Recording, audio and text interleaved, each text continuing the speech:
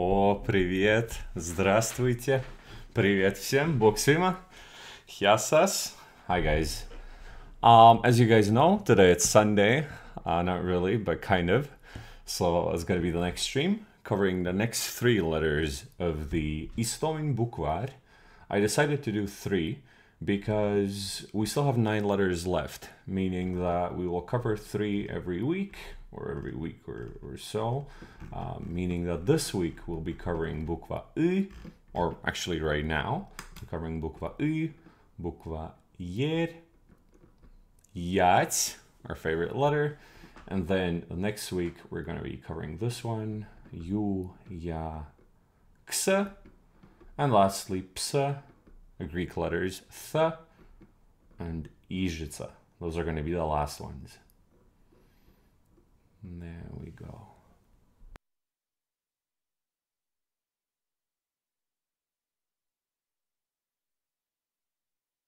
So we're basically going to be continuing where we left off last time with Bukva I. But before we do that, I just want to say thank you to Van Dog for helping me out with some of the Old East Slavic translations.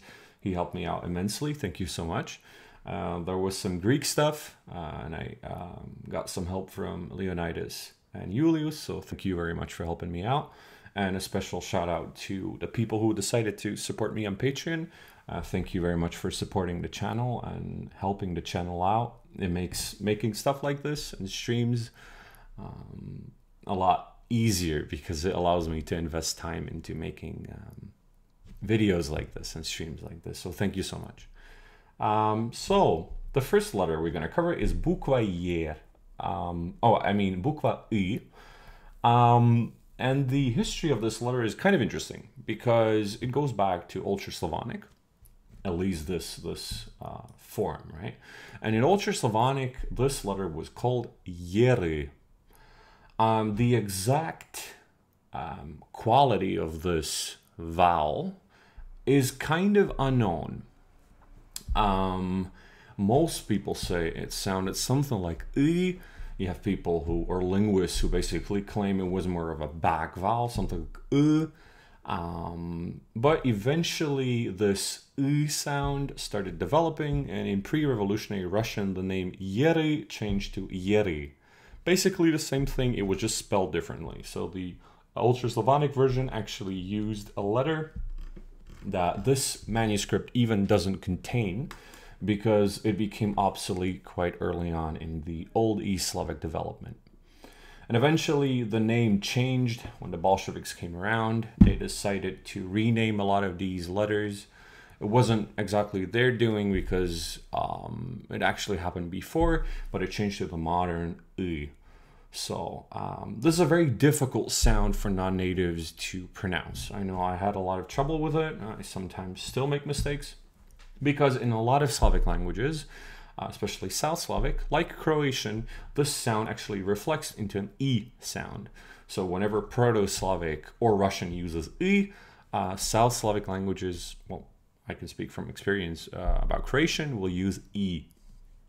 So we can see the different forms, right? We have this drawing of this guy, and then we have these forms and shorthand forms. Obviously, shorthand is very difficult to read, especially Old East Slavic or early modern. But when we examine this, we can see that this letter is actually not a single letter. It's a ligature. So it's made up of 2 different symbols to create one symbol. And Ultra-Slavonic and Old East Slavic actually are incredibly inconsistent when it comes to this ligature, because they use 4 different letters to create it. So the main part, we can see right here, is actually a letter we're going to cover later on. It's Bukva Yer, this letter. So it consists of this letter plus a letter we have covered before. And that is this letter. It's the letter I. And in the old Church Slavonic name of this letter would be E. But in old texts, especially in Ultra-Slavonic, we can encounter a lot of different forms. So instead of Yer, we can actually encounter the letter Yer, which is the one we covered last week. And the one with Bukvayr is actually more prevalent than this form. This is usually regarded as a more modern form. There's also the modern form Russian uses. So the olden texts from the, let's say, 10th century, 9th century, all the way up to like the 16th century will actually use a different form. So that will use yer. And then this letter, I, sometimes they use the other I, which is called ije in Ultra Slavonic. And we covered that before as well in a different stream. The numerical value of this letter was non-existent because it didn't have one. And the development, so as I said, in Ultra Slavonic, it probably represented the sound U or more a back vowel like U. But this comes from Proto or Balto-Slavic, in which it had a long back closed vowel. So it was something like U, and this U eventually shifted to Proto-Slavic U. So that would be the development of this letter.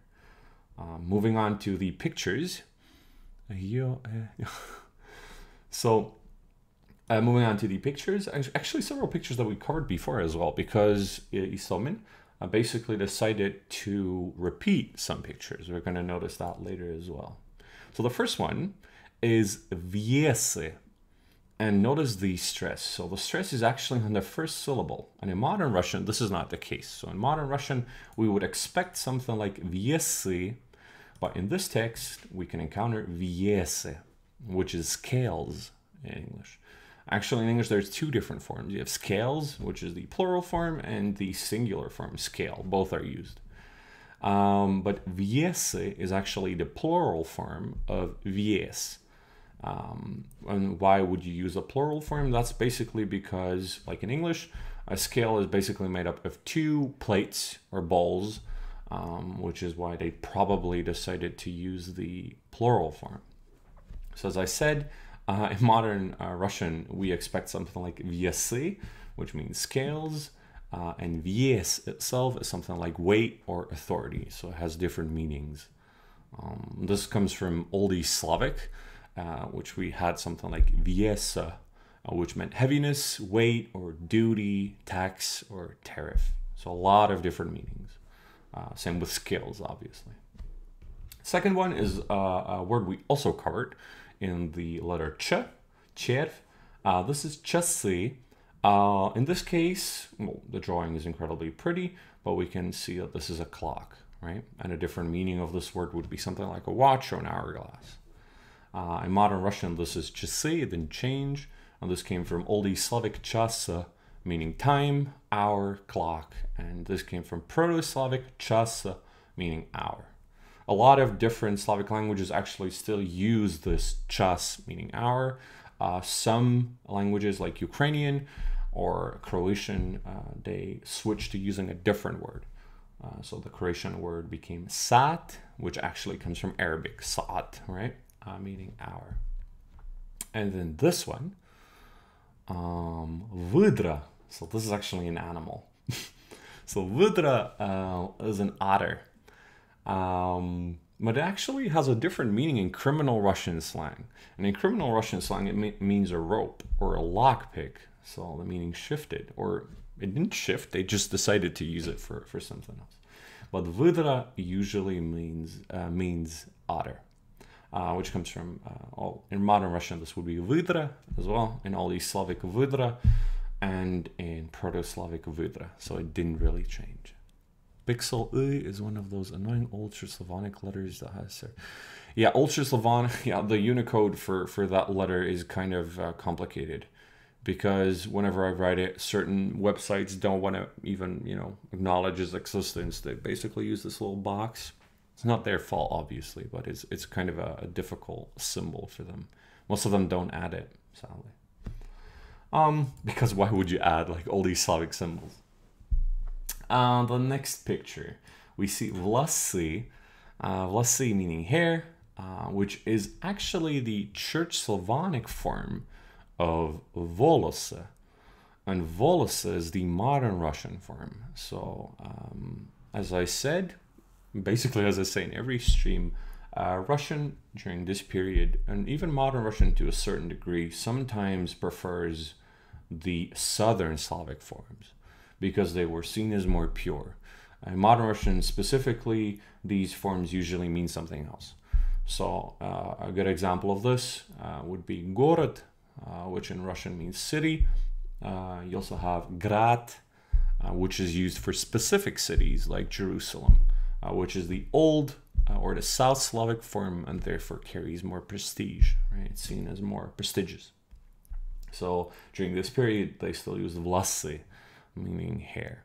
In modern Russian, this would be volosy.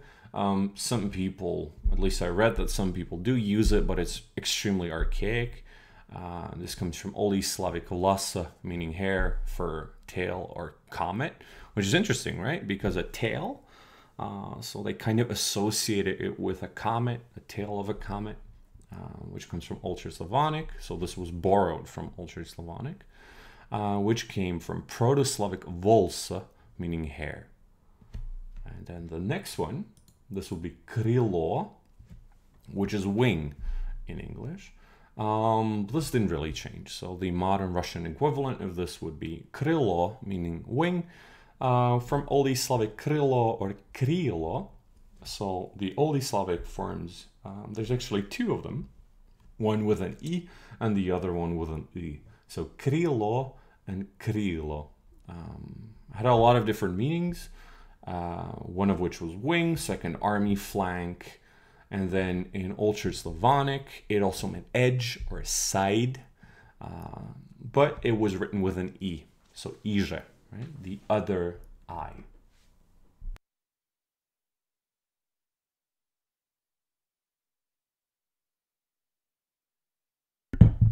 Okay, Novgorod, exactly. So you have some Russian cities use the Old East Slavic form, so Gorod, while other cities like Volgograd use the Grad version, so the South Slavic version. So the South Slavic version was borrowed from Old Slavonic because it was more prestigious, while the Old East Slavic version basically just naturally developed. The next one, this is a very archaic word that a lot of Russians don't understand. This is tin. And tin is a fence, but especially a fence made out of twigs. So a specific kind of fence that you can usually see in villages. Modern Russian word for this would probably be something like zabor or agrada, even though that one is not as prevalent as zabor, but they all mean fence. And the Old East Slavic version, or the equivalent of this, would be tin, meaning fence or a wall even. So in modern Russian, that would be stina, which comes from Proto-Slavic tina. The interesting thing is that this word was actually borrowed from the Germanic languages, like a lot of different Slavic words, like chlieb, meaning bread, which was borrowed from Gothic. This is also one of those words that was borrowed from the Germanic languages, and it was borrowed from Proto-Germanic, tuna, meaning fence. So tuna eventually became tina. And Proto-Germanic actually borrowed this from Proto-Celtic, because before the Germanic invasions, or when they came into Europe, a large part of Europe was populated by Celtic tribes. So this comes from Proto-Celtic dunum, meaning stronghold or rampart. So the meaning shifted from stronghold to fence, which is extremely interesting. But let's take a look at the text. First text. Da. So, jer s iotoju.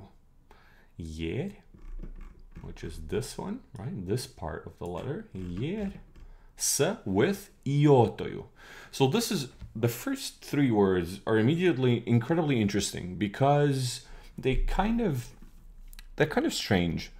So you would expect the writer, Istomin, to say something like jer, which is this form, plus I. Because in Old East Slavic and Old Slavonic, this letter was called I. But he doesn't do that. He decides to use the Greek version. So he says, jer s iotoju. So iota, which is the Greek name for this letter, he decides to go with that. Maybe because it's more prestigious, maybe because jer s I doesn't sound as nicely, or doesn't sound as, I don't know, sophisticated maybe even. We can see the omega, right? So during this period, using the omega was extremely inconsistent, but this one is actually correct. So whenever a Greek word uses the iota, you can expect it in all these Slavic as well. So yersi iotoju, this is, by the way, the old instrumental case. So if this was in modern Russian, you could expect something like iotoi, right? So yersi iotoju v slozie yeri tvorit. So f, meaning in, slozie, syllable, yeri, which is the name of this letter, tvorit, so creates. Basically, ye plus iota in a syllable will create yeri, which makes sense, right? This letter or symbol is created when two different letters are combined. Next sentence, trudna bez yeri, meaning it's difficult, trudna, difficult without yeri, многих слов говорить. A lot of words say. So it will be difficult without yeri to pronounce or say a lot of words. This makes sense because I is an incredibly, well, it's an incredibly difficult sound to produce, but it's incredibly common in Russian. So without that sound, you will not be able to be, speak Russian correctly. Just a sec. Okay. Third one. О человече, смотри везде меры. So all this is an interjection, a very common omega form, which is only used as an interjection. Человече, so this would be the old vocative case. So a modern Russian doesn't use the vocative case anymore, and vocative case is basically a grammatical form in which you directly address someone. So if I were to address Ivan in Croatian, I would say Ivane. Modern Russian is developing a new vocative case, a second vocative, but that's a story for a different time.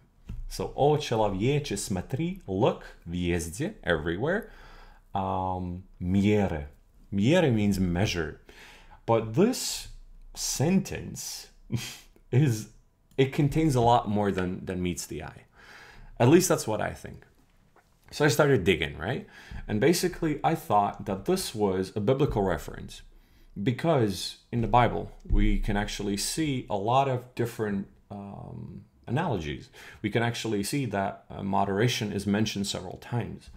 And obviously, this is not a stream about religion, but it's important to realize that during this period, a lot of religion did play a role in daily life. So basically, people wrote about things that mattered to them, and religion was one of those. So to fully understand a text like this, sometimes you have to refer to the Bible and understand the bigger picture. So I did some digging, right? And I found several sentences, several paragraphs that actually talk about this. And one of those is Corinthians 9:25. And it basically says, and every man that striveth for mastery is temperate in all things, which makes sense, right? O человече, look everywhere or see measures everywhere, or everything in moderation. And in Ultra Slavonic or in modern Church Slavonic, Russian Church Slavonic, that would be something like свяк же подсвизяйся от всех воздержится. We can actually find a different form in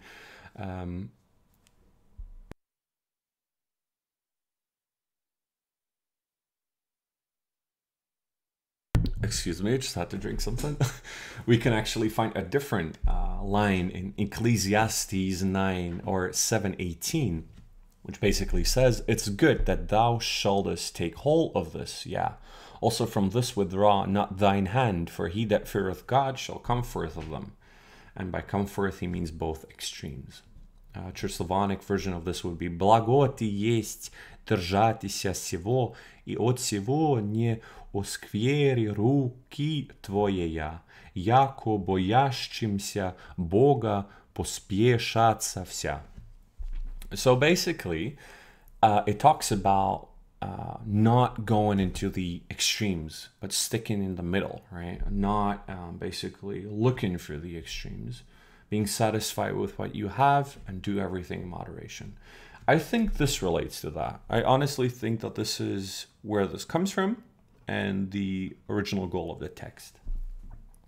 Then the second one. Вера наследство даст небесные горы.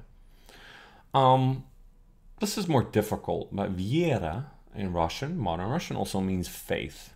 In a lot of Slavic languages, it still means faith. Наследство. So this would be something like heritage or faith. Heritage gives sky, небесные горы, so the hills of heaven. So faith heritage or heritage in faith will give you access maybe to the hills of heaven. Воистине ти все люди подпора. So indeed or truly. Ti, to you, so this would be тебе in modern Russian, to you, indeed or truly to you, all people support. So all people will support you then. В начале еры в речи не ставает. So at the beginning of a word, right, at the beginning of a word, you don't put this еры. And this is extremely common, right? So when you study Russian, a lot of the times, one of the things about the is that you learn that it's never the first letter of a word. There's several like exceptions, I think like one or two, but usually a word doesn't start with this sound. And that's basically what this line says. В начале еры в речи не ставает. So you never put it at the beginning of a word. Обаче в трепстве склада слов бывает. So this обаче is actually but. So it's an old East Slavic form, which means but. So but in трепстве, so in need or whenever something is needed. Склада слов. So this would be the syllables of a word. Syllables of a word, or the not the look of a word, but basically how a word is constructed. Бывает. So will be. So, but in need or whenever needed of syllables in a word is. So it will be part of a word whenever it's needed, basically. Oh, Grisha, привет. Nice to have you, man. So, this one. В небо хотите буди всяк воздержан. Another incredibly interesting sentence because it means in heaven or sky, basically. Небо means sky. But in this context, it probably means something like heaven. So in heaven, want. So if you want to go to heaven, буди, be, всяк, every, воздержан, right? Which means be temperate. Don't focus on getting into heaven. So if you want to get into heaven, focus on your own life, do your own thing, but don't do things solely to get into heaven. Не будешь и бо место си отбержен. So this would be something you won't be. So this is the future tense, which doesn't exist in modern Russian. Не будешь и бо, which is an interjection. Место, place, si, to you, отбержен, rejected. So if you don't focus on getting into heaven, just focusing on your own life, you won't be rejected when you eventually pass away. So again, a lot of theology in this text, quite complicated, but very interesting.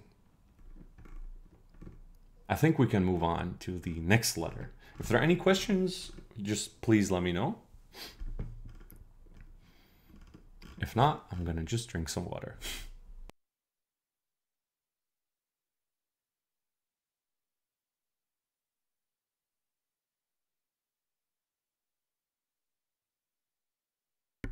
The next letter. This is a letter which still exists in modern Russian. So in Old East Slavic, this letter was called, or in Ultra Slavonic, I should say, this letter was called yer, which eventually led to the pre-revolutionary Russian for yer. But in modern Russian, this is not called yer anymore, but мягкий знак, meaning soft sign. And why soft sign? That's because Russian palatalizes a lot of consonants. So whenever a consonant is followed by a front vowel, like ye or I, it's palatalized. It becomes palatalized. So something like le, ye becomes le. Palatalized form of the letter L. Or when a consonant is followed by this sign or symbol, it basically becomes palatalized. And we can see this at the end of a lot of words. So a lot of words that end in the yer basically get palatalized. And this letter has no numerical value. And it developed from Proto or Balto-Slavic, E, which eventually became a lax vowel. So it became the Proto-Slavic probably, because we don't quite know the exact quality of this vowel, but linguists think that this sounded something like E, which is a sound that modern Ukrainian actually has.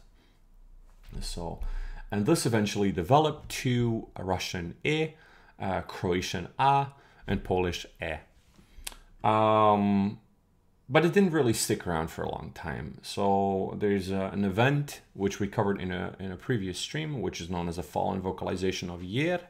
Basically, in the 11th and 12th centuries, this letter, depending on its position in a word, started shifting or disappearing. So it became vocalized and eventually in Russian became E.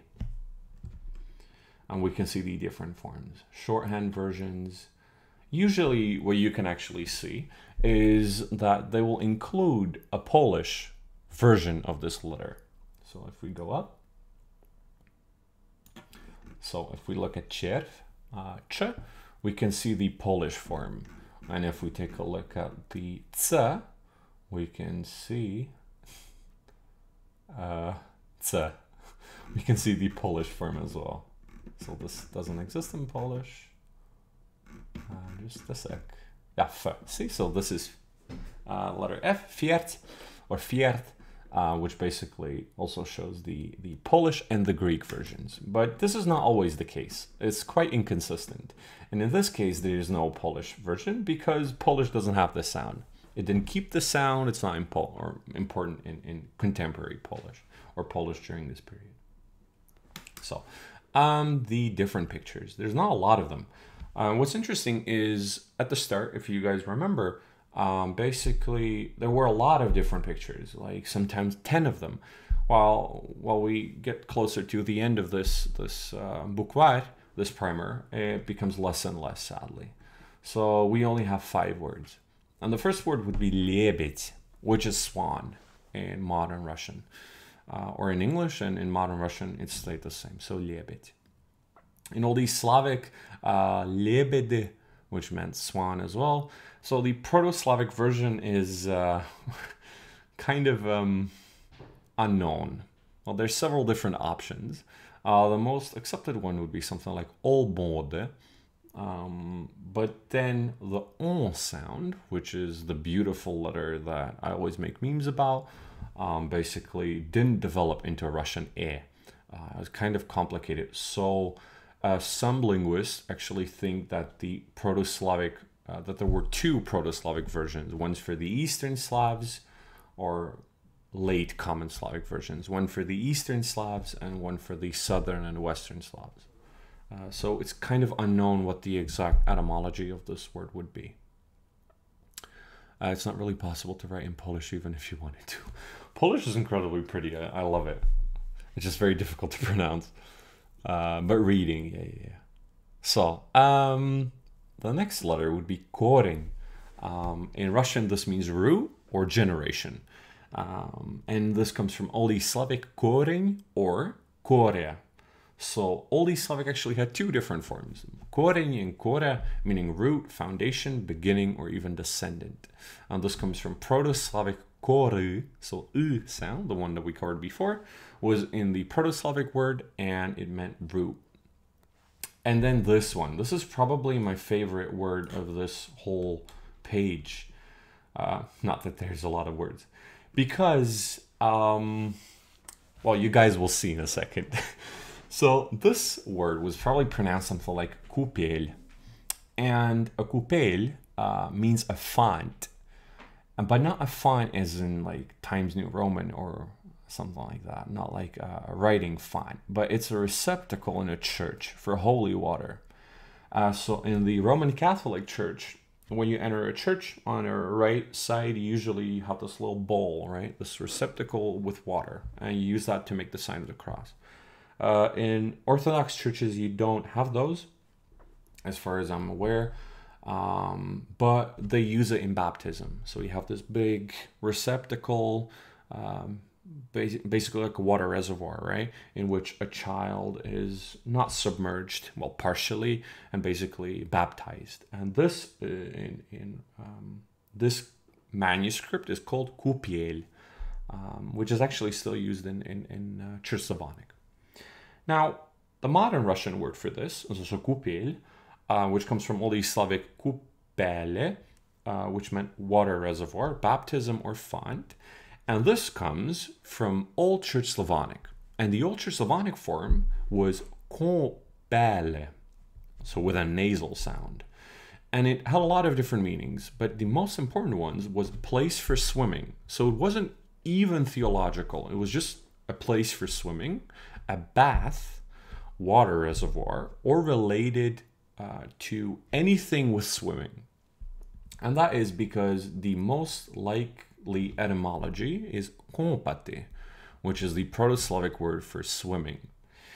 Now, this made me think, because if you guys are familiar with how religious terms entered the Slavic languages, is that they were usually borrowed because the concept of Christianity was foreign to Slavic peoples, right? So when the Eastern Slavs got baptized, which is in the late 10th century, a lot of these terms, they didn't enter the language, I would say, naturally. They were introduced.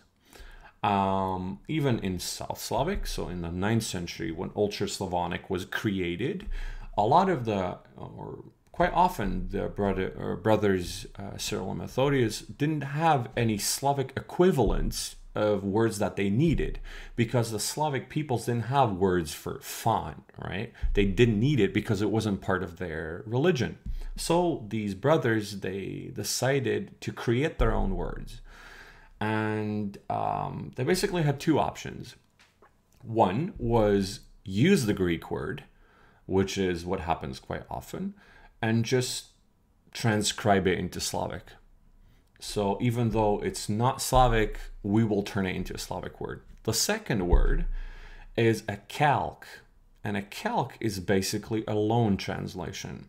A good example of this would be if I told you the English word flea market. So it turns out that the word flea market actually comes from French, marché aux puces, meaning market of fleas. So basically what the English did is they took the word and they literally translated it. Every single part of that marché aux puces is literally translated. So this would happen in Old Church Slavonic quite often. So my theory is that this is a calque. Let me substantiate my claim. So the Koine Greek word for this font is kolumbithra. And the modern Greek equivalent would be kolimbithra.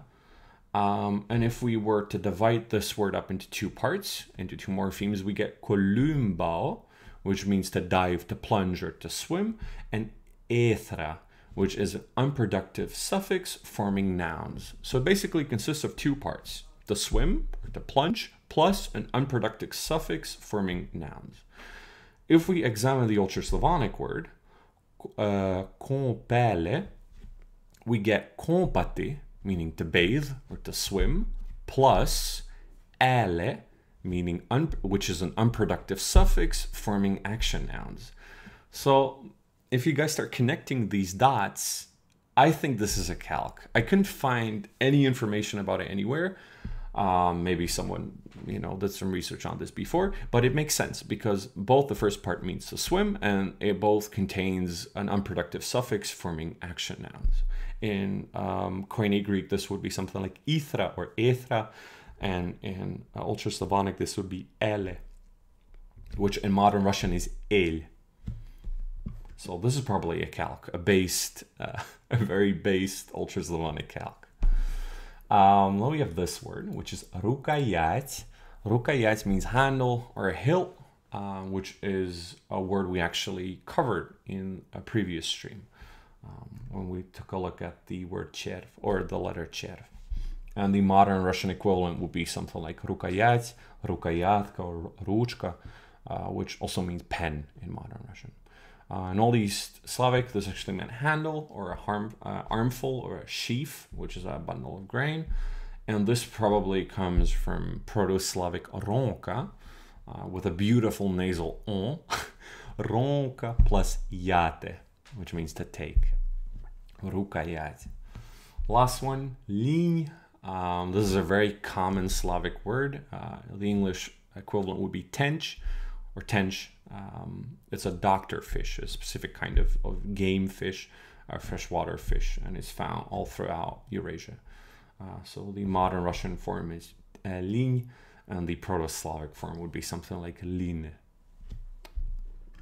So we got animals, a based calc, and some other things. Which brings us to the text. Ер тонкословит. So ер is the name of this letter, right? Тонкословит. So a lot of the modern terms that we take for granted didn't exist in the 17th century. One of these terms, at least in Russian, was palatalization.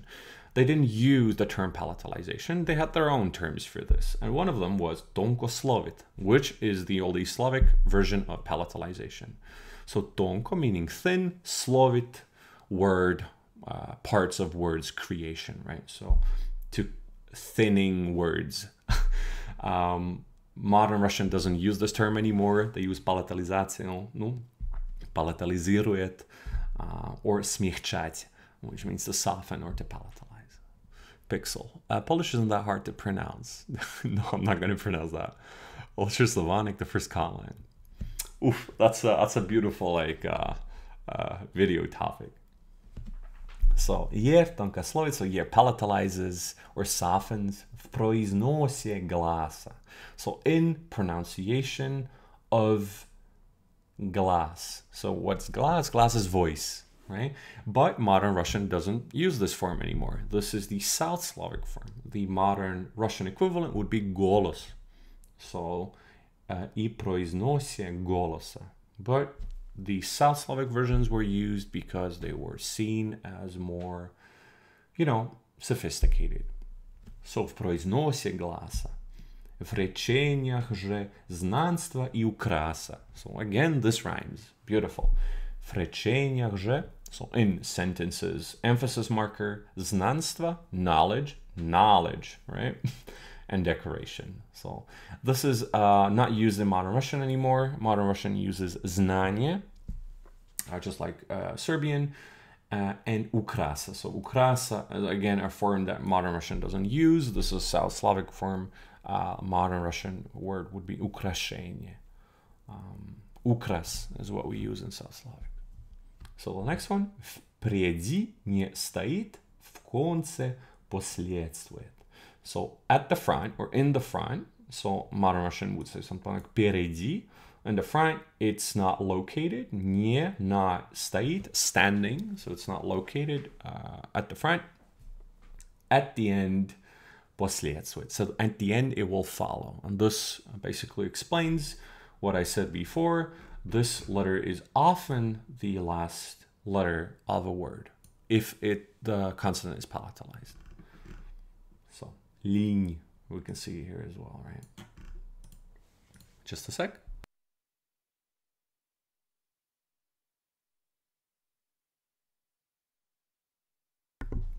There we go. This is a word we encountered before. This is Old East Slavic word obacha, meaning but. Вместе, so in the place, or in its own place. Своим, тя, or та, действует. So, but in its own place, it will function. So, if it's located next to a consonant or follows a consonant, it will palatalize this consonant, right?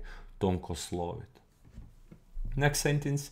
Тем млада душа, егда ер пишеши. So, тем, meaning with that. Mlada, so this is the South Slavic form. Maladaya would be the Old or the East Slavic form. And mlada dusha. So we can see the titlo, which means that this word is shortened. And that is because it has some kind of holy connotations, right? Titlo was usually used with holy words. So if a word was seen as specifically important or was related to God, it would be shortened. We can see this in Hebrew, we can see this in Armenian, a lot of different languages.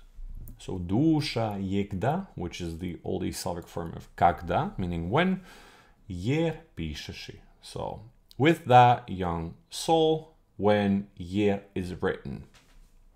Тонкости в смысле. So тонкости, again, tonko, meaning thin, but in this case it will mean fineness or finesse in meaning. В смысле, in meaning. Finesse in meaning, всегда, always, да взыщешь. So that you will always find. Finesse in meaning, you must. Da, which is an old or South Slavic particle, so you will find. Будешь везде, you will be everywhere. So this is again a future tense that modern Russian doesn't have. Будешь везде, место си имеете. So you will everywhere, place to you have. So you will have a place everywhere. С умом и впереди, so with intellect. So this is a word that a lot of Slavic languages still use. With intellect and at the front or in the front. Not shameful. Не стыдно сидеть.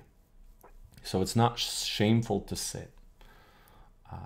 Which basically means if you're smart or if you have something to say that's backed up, like you can back it up, don't feel ashamed because you can substantiate your claim and you can, if you're smart, right? In the case of if you know something, if you want to share it with the people. Не стыдно сидеть. So it's not shameful to sit at the front if you know what you're talking about, basically. Точью носи труд твой в науке. So точью is an Old East Slavic form which means only. Только in modern Russian, носи, carry or use. Труд, which means effort. Твой в науке. So this is again the second Slavic palatalization in which the k turned into ts. So only carry or use your efforts in your studies or in your lessons. In all these Slavic nauka could also mean something like lessons. And this last one, this is probably a reference to the Bible. Часто возноси в молитвах ти руце. So again, in modern Russian, this would be ruke. But this means часто, often, raise in prayers your, or to you, hands. So often raise your hands in prayer. And I think this relates to Bible verse Timothy 2:8, which basically says, it is my will, therefore, that men pray everywhere, lifting up holy hands without wrath and doubting. Which in Russian Church Slavonic would be something like Хочу убо да молитвы творят мужи на всяком месте воздеюще преподобные руку без гнева и размышления. So again, a reference to the Bible. And again, it talks about the existence of the year, what it means, and the thoughts behind the letter itself. Spanish used to do that, but it was just with every word. Last letter, and perhaps the most difficult letter, but I'm going to try to do my best and explain it. Just a sec, let me grab something to drink.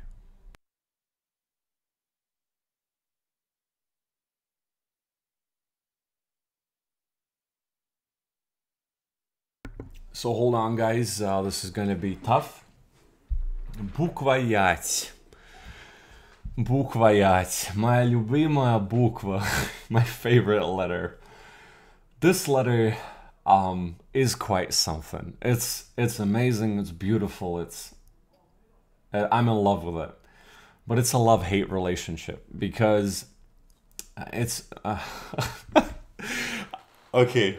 Let's start out at the beginning. So basically, this letter comes to us from Ultra-Slavonic, and in Ultra-Slavonic, this letter was called Yete, which eventually got adopted into Old East Slavic.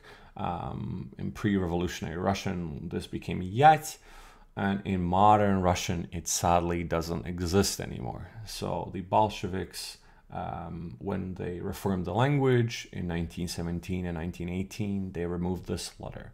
And that is because in the 20th century, this letter had fully merged with the E sound that modern Russian has, or Ye sound. So for kids back then, learning about this letter, learning what this letter was, where it was located, was basically the end of the world. There's a quote which basically says, I don't know who said it, but I remember reading about it, that this letter was fueled with the tears of countless students because they simply didn't know where to write it.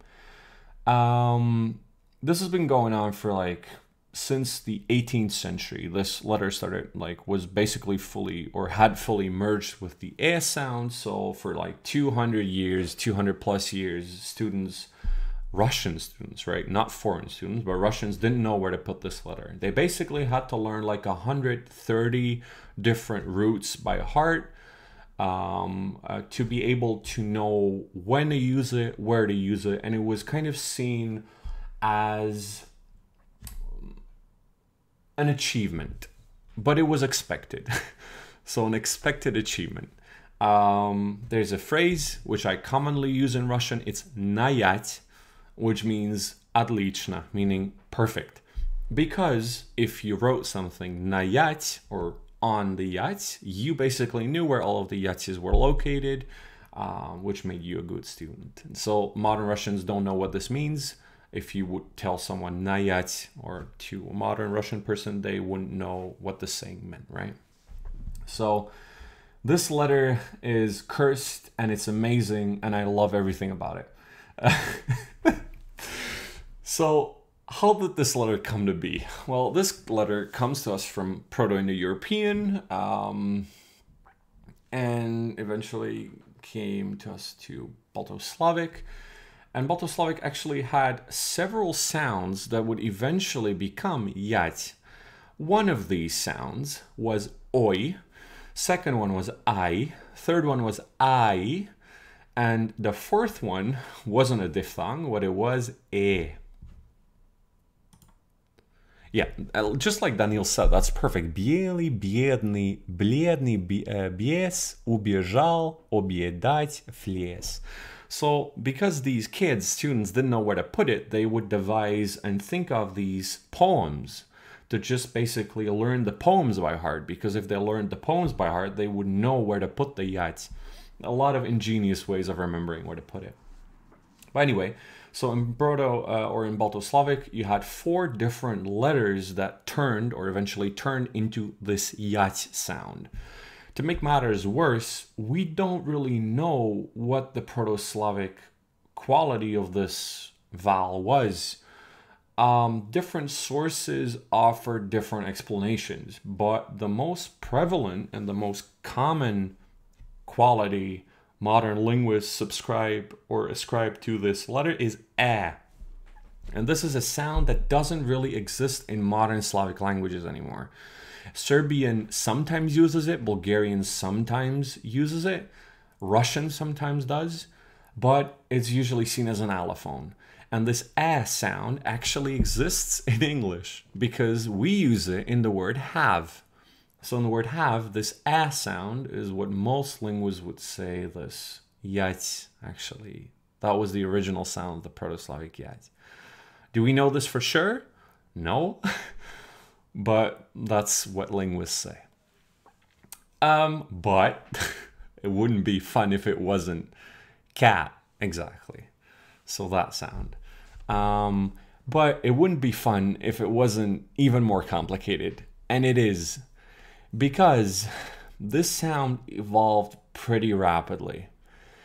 So the exact quality is again in disputation, but it probably represented a tense, low back vowel a after non-palatal consonants in blocked positions. And this is a lot of fancy words, but it basically means that when it was this yat followed a consonant, so it was in a closed position, it represented the sound a.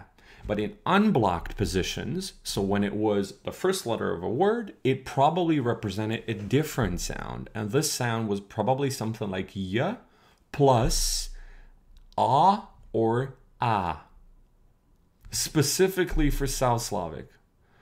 So let me reiterate this. In Proto-Slavic, this probably had one sound, a. This sound started developing quite rapidly, and this gave rise to different pronunciations of this letter in different circumstances, meaning in different parts of a word, in different geographical locations, this sound changed. And when we look at Old Church Slavonic, it was probably had two different sounds. The first one was a, and the second one was ya or ya. Yeah, we should bring it back though. Like in cat. English likes a. A sound in English is incredibly common. Now, to make matters geological. So to make matters even more complicated, the first Slavic script, glagolitic, only had one symbol to represent this sound. So even though it represented two different sounds, they only use one symbol, and it looks like a triangle. Well, basically, it looks like this. Something like this with a line right here. But eventually, when perfect, Daniel, thank you so much. That one is the one I needed. So, yep, there we go. So eventually, when the Cyrillic script was adopted, this letter was split up into two different letters, one being yat and the second one being ya. So the glagolitic script only had one symbol for these two sounds, while the Cyrillic script had two, because Cyrillic more so described to the mentality of one sound uses one letter, more so than glagolitic. Just a second.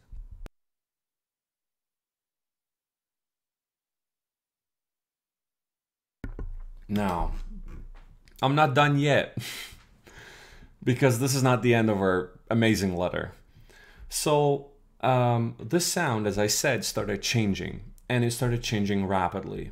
And because the Slavs eventually became geographically isolated, the sound started shifting in different regions. In the Old East Slavic region, it shifted to an ie sound, and ie and e. In the Southern Slavic languages, it started shifting to ie, ya, e, and in the West Slavic languages, e as well. So all of these different regions use their own reflexes, but they only use one symbol to basically unite all of it, right? So they use one symbol, but it was read differently in different regions.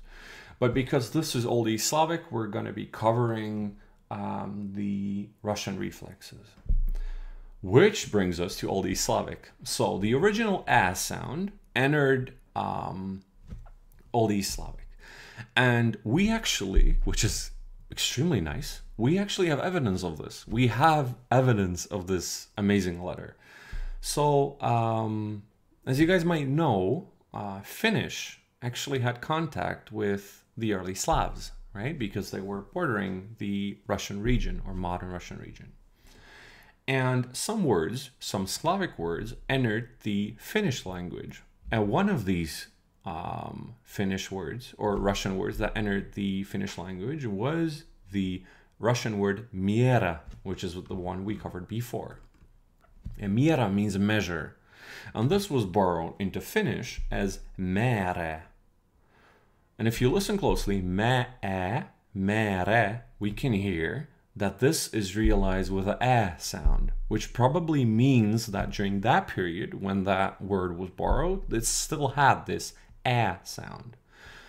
Interestingly enough, later loans, because Finnish borrowed for several centuries, or Russian words for several centuries, and so some centuries after this, just a sec, some centuries after this, another Russian word got borrowed into Finnish, which was viest, which in Old East Slavic would be something like vieste, which means news or message. And this was borrowed into Finnish as viesti. So do you guys hear the difference? So we had something like mere with an a sound and viesti. So we can see the development, or we can basically see what happened. Some words were borrowed with an a sound, while others, like viest, were borrowed with an ie sound, which is incredibly interesting.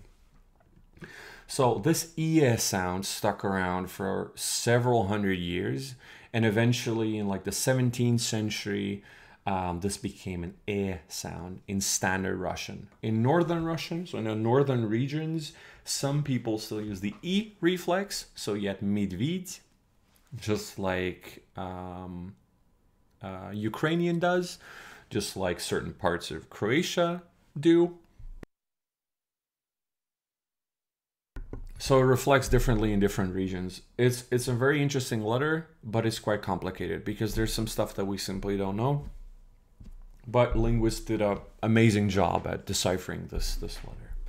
Let me read what you guys wrote. Geologically, yeah. So it's like ye and yo, since Russians barely use.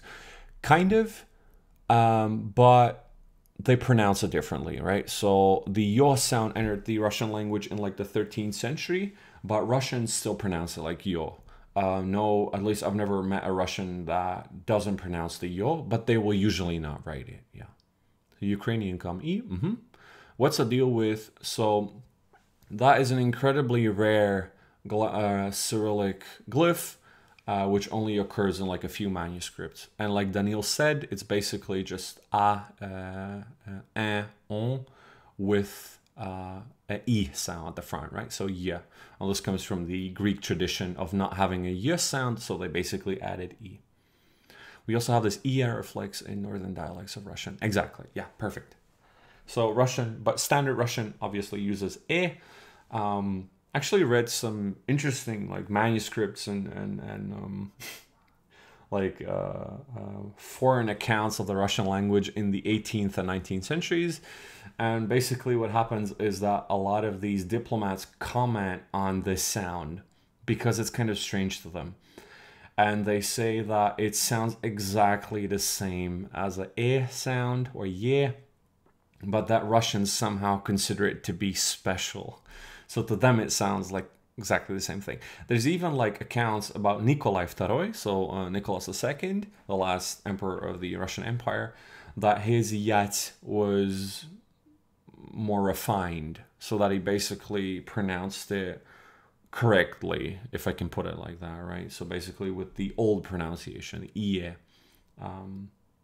But I doubt it. I don't think that they did that. I've listened to one of his speeches. I think there's only like 2 sound bites of him available, and one of them contains Bukvayet, and he doesn't pronounce it any differently than the e or ye sound. So very interesting letter. And right here we can actually see the Polish form. So ie, right? That would be the Polish equivalent. Just a sec.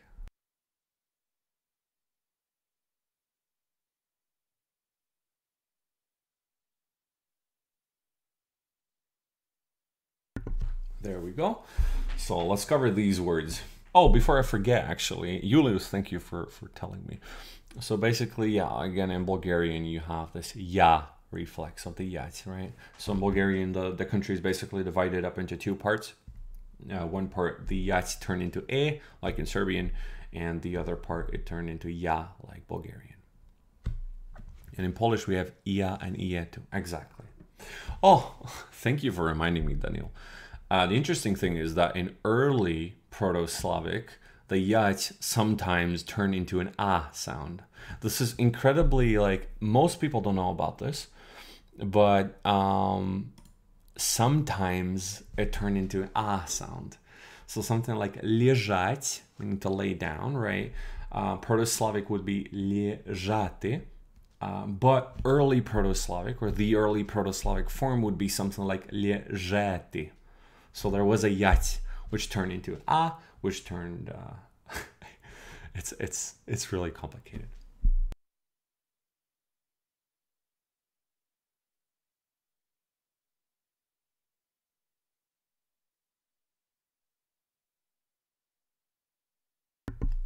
Perfect. So let's move on to the words. Les. This is the modern Russian equivalent is the exact same thing. So this would be forest, right? So modern Russian uses les. The old East Slavic form would be something like lies, forest, woods, or wood, which comes from Proto-Slavic les. So modern Russian e, old East Slavic ie, and Proto-Slavic a. So second one, jedu v sanjach. So this is actually three different words. The first one is jedu, which means I'm driving or riding on a sleigh. V, meaning on or in, and sanjach, right, which is a sleigh, which is the plural prepositional form of this word. So I'm driving or I'm riding on a sleigh. Modern Russian would be ехать, right, full verb, which comes from Old East Slavic ехати, which comes from Old Church Slavonic jachać. Again, in Old Church Slavonic, if it was the first letter of a word, it would be pronounced like ya or ya. We don't quite know what the correct pronunciation would be, either ya or ya. This is also the reason why in modern Church Slavonic, if yat is the first word or first letter, they will write it with this symbol. So v, in Proto-Slavic, this would be something like v, meaning in or inside, and sanjach, which in modern Russian is sani, which is the plural form and comes from Proto-Slavic sane. This one, piena, which in English is something like foam or lather, which is this foam that forms close to the water of the sea, right? Which comes from Proto-Slavic pana, or piena in Old East Slavic. We have siena, which means hay, Old East Slavic grass, hay or fodder. So this would be pronounced something like sieno, Proto-Slavic seno, meaning hay. Then we have this one, which is hrene, or hrene, in Old East Slavic, which is a horseradish. So Old East Slavic, Proto-Slavic, hrene, meaning horseradish, and the etymology is unknown. One of the basically proposed etymologies would be something like kerain, which is the ancient Greek word for horseradish, or one of the ancient Greek words for horseradish. And then we at last have this one. It's difficult to switch between pronunciations. Let me just use modern Russian. Sled. So this would be track, footprint, or trace. And in Old East Slavic, this would be something like slied. And in Proto-Slavic, this would be slad, meaning trace or track.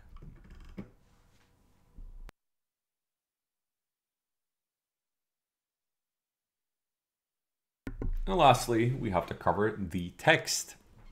This is the most difficult text out of all three because it contains one kind of ambiguous part, which is kind of hard to translate. So if you guys have any suggestions, please let me know. Help is always appreciated. So let's use the reconstructed pronunciation because that makes the most sense. So ехати кому по жизни сей полю. So ехати, which means to ride, right? This one, ride, кому, to someone. But in this case, it actually means when someone is riding. So when someone is riding, по, on, жизни, life, сей, this, полю, this field. So when someone is riding on the field of this life. Размышляй присно зде Божу волю. So размышляй, imperative form of think. So think, prisna, which is the Old East Slavic word for always. Prisna и века веков. So this is a very common Church Slavonic saying, which means forever and always. Размышляй присно зде, all these Slavic forms of здесь, meaning here. Божу, we can see this titlo, right, which is the sacred abbreviation. So God's will. So think always here, God's will. Лежете, exactly. So this all sounds familiar in North African Arab dialects, especially the Tunisian dialect. They pronounce a sound quite similar to this one. The only example I know is of blah. Interesting. Nice, Nikolai. I didn't know that. Grisha. Присно, да, спасибо тебе. So, Grisha just corrected me. It would be присно и во веки веков. That would be the correct phrase. Thank you. So, this one is kind of difficult. These two sentences. В начале ли кто иных потребует. So, in or at the beginning, ли, question marker, кто, who, иных, different, or someone, other, потребует, needs. So if someone, in the beginning, others needs, like needs someone else, в начале ли кто иных потребует. So in the beginning, if someone needs someone else, в средстве ли в конце начала взыскует. This would be something like in, tool, question marker, in or at the end, beginning.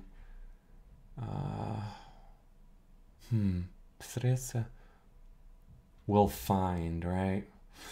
This is very difficult. So в средстве ли в конце начале взыскует. In a tool, in the end, at the beginning, will find. This is very ambiguous. If someone in the beginning needs,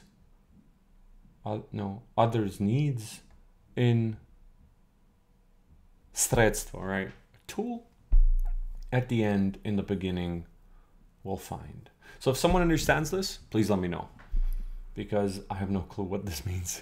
Maybe this refers to some kind of biblical passage I'm not familiar with. Okay. This one does make sense.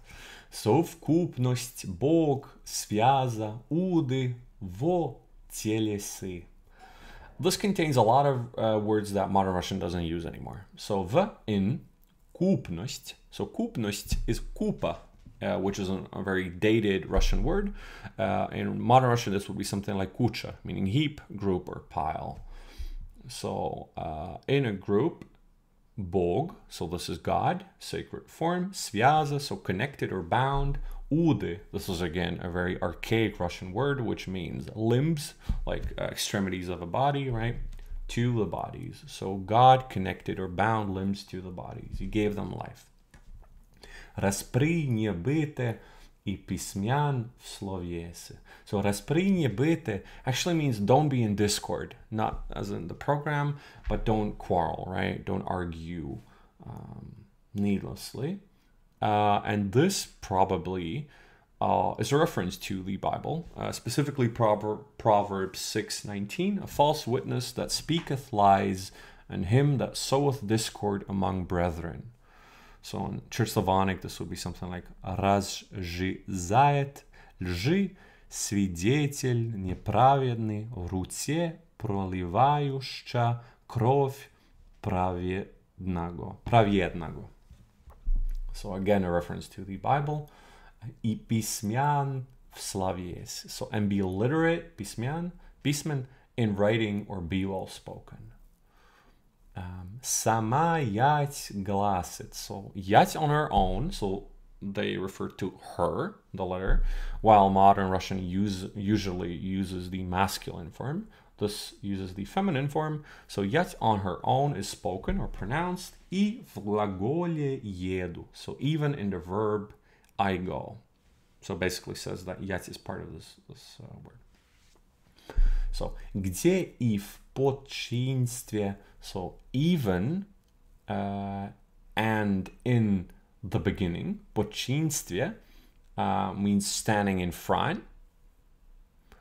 Sorry for coming late. I moved to my own flat. Oh, nice, man. Congrats. Nice. Nice to see you. Congratulations. Поздравляю. So, где и в починстве не требует следу. So, even when in the beginning there's a trace, right? Следу. So, sometimes it's needed, even when it's there. This might actually refer to the fact that in Church Slavonic, if sometimes a yat is written like this. So, whenever it's the first letter of a word, yat will usually be written like this. So, it might be a reference to that one. And then в лепоте, везде, человече буде. So in beauty, lepota, quite archaic Russian phrase of saying beauty. Какая лепота? In beauty, везде, everywhere, человече буде. So be man. So be man in beauty everywhere. Человече basically referring directly to humans, right? To us people.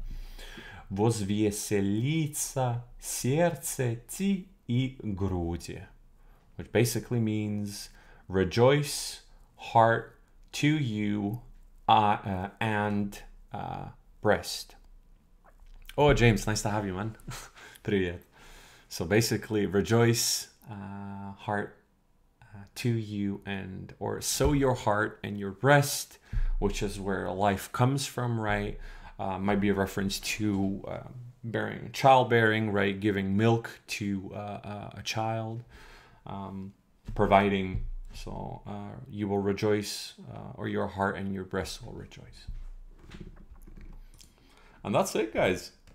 That's these three very interesting pages.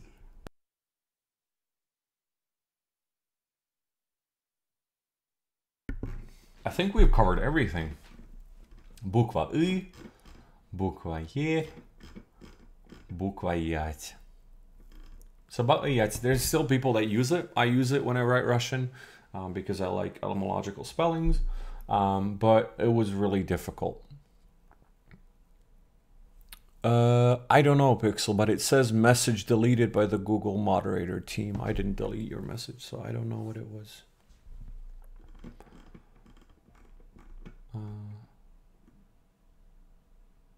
That's it, guys. I think we covered everything. Are there any questions about any of the letters that we covered, or anything you guys still want to know about these letters, or anything in particular?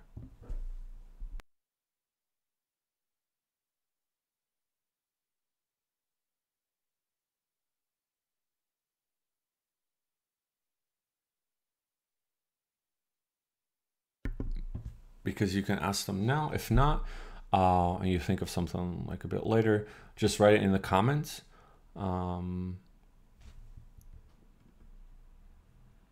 reply to every single comment, so if you guys still have any questions afterwards, just let me know and I can send you some information if I know.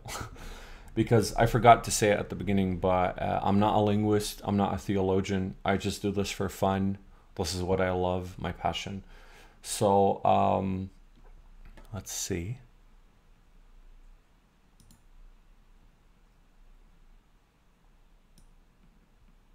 There we go. I think this should work, right? Yeah, it does. Perfect. So thank you guys so much for watching.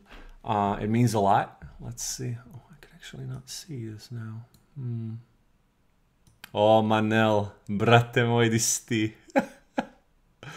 Nice to see you, man. I hope you're getting some sleep. So basically, thank you guys so much for watching. I hope it was enjoyable. I hope you liked it.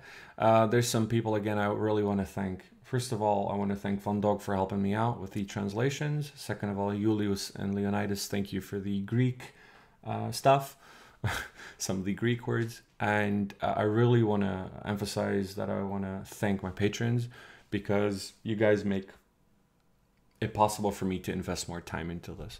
So special thanks to Felix, Aldama, Valentin, Grisha, Dvier Federacija, Yasha, and Pixelation, or basically pixelation, right? Thank you so much for helping me out.